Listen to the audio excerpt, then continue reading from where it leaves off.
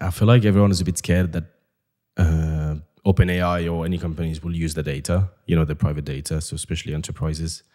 I live in Germany, for example, which tends to be like a lot of data privacy focused as well. So a lot of people are scared of, oh, will OpenAI know about my private life, or will they read all my emails? And then I can ask, hey, what did Vinay say on this email? And OpenAI is like giving me all the information. I feel like that's what a lot of people are scared of.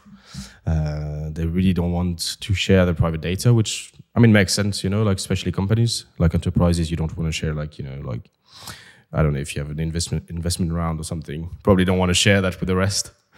So I feel like those are like the main one. And then it's also like about the usage, of data. It's like data. Well, we used to say like data is a new oil.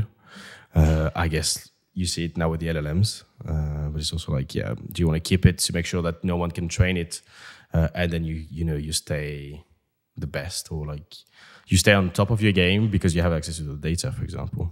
I think it's a big problem. Also, a company I know, they're creating proteins. They create proteins. They create vegan proteins, and their whole success is how they treat the data, and how they process it, and how they use an ML model for it.